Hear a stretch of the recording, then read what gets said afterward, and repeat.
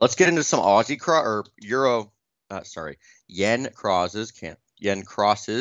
Can't think. Okay, so chart from last week that I loved, which again I would pay close attention to, that 134.30 level in euro yen. You can see the high here from 2014 to 2016. That 618 level is 134.30. Two legs up from the 2020 low is 134.30. So 134.30, big. We're also riding along trend line resistance here, as you can see. I would call this a wedge of sorts. Let's see, sometimes we get, I explained this last week, but sometimes you get a kind of a thrust above the top of the wedge and a reversal below, right? We would call that a terminal thrust in Elliott parlance. So let's see if we can get that, and that would be a bearish trigger. Pound yen continues to march along higher, and at this point, the obvious level to take out is going to be the February 2018 high. If you get above that, watch for channel resistance, which is a little bit higher, about 157.30 or so. It looks to be about, I don't know, 40 pips or so above this level, the 2018 high, of course. It's going to increase slightly each day. What's interesting as well, so if you trade above that 2018 high, guess what? Pound yen is going to be trading into the Brexit level, right? That was Brexit right there. Okay.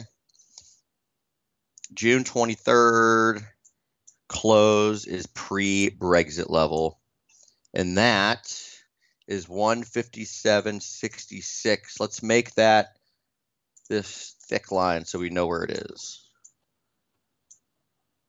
So that is 157.66. That is a big level.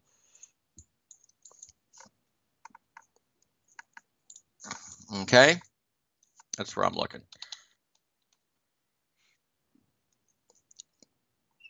Aussie yen. Again, this is what I was saying about the yen crosses and being similar to Bitcoin in a way, because do you remember we talked about topping formations in Bitcoin and yen crosses, notably Aussie yen, since February? Well, here's February. Here's now. We haven't gone anywhere. The level we've been trying to get, or that I've been following, is 86.40, and we wanted to get kind of a tag of that level and then see if we could reverse. We just haven't been able to do it. I've been waiting like half a year for it, it seems, but that's still the spot to look at. And again, you know, down here,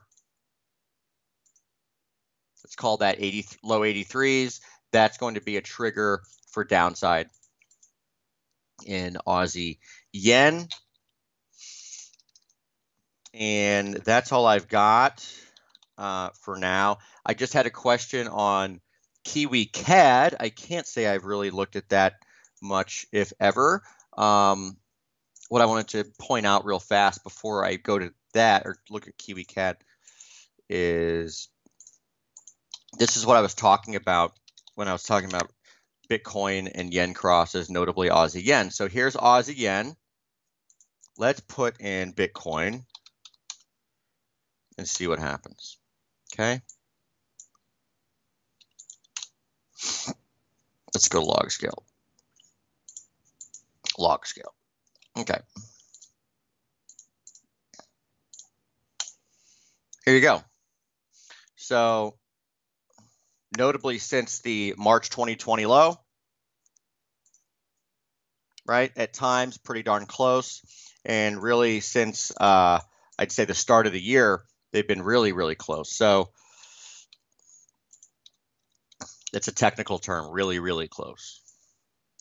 All right, here you go. Bitcoin in orange, Aussie yen in black.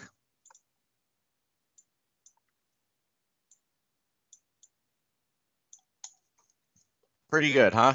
So I don't know. The fact that Bitcoin starts to break down, I'm wondering if Aussie yen and yen crosses generally are going to attempt to do the same thing. All right. Okay, so Kiwi CAD was the question. Kiwi CAD. Let's see.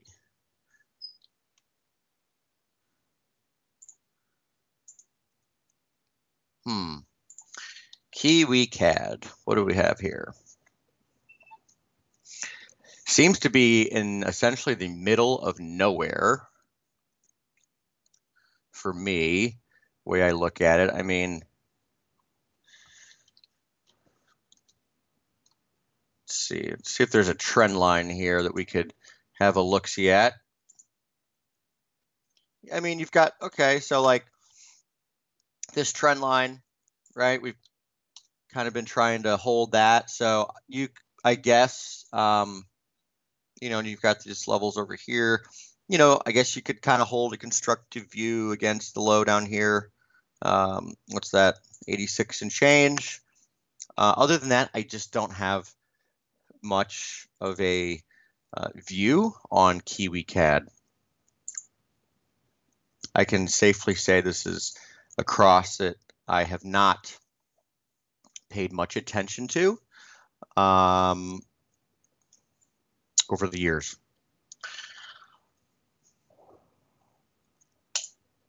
Okay, that's all I've got for today.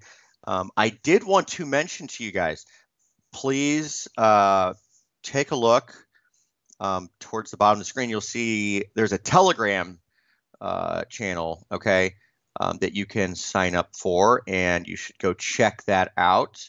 So yeah, sign up on Telegram. And other than that, have a wonderful, wonderful weekend. And if you're in the U.S., of course, happy Memorial Day weekend to you.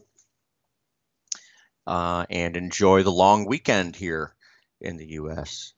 And that is all. All right. So everyone have a great one. And I will talk to you next week. All right. Bye. So as you know, or should know, I am working with Scandinavian Capital Markets as the Chief Technical Strategist. We're based in Stockholm. Scandinavian Markets is a market maker, and we are looking for profitable traders to join our ranks. We have clients all over the globe that are looking for more strategies to invest in. So if you are a profitable trader and you would like to get into the money manager world, you know, all goes according to plan and things go well, you can get your, you can get your strategy funded with up to $2 million. Okay. So come and show us your skills. To register, go to scandinavianmarkets.com/fundmytrades.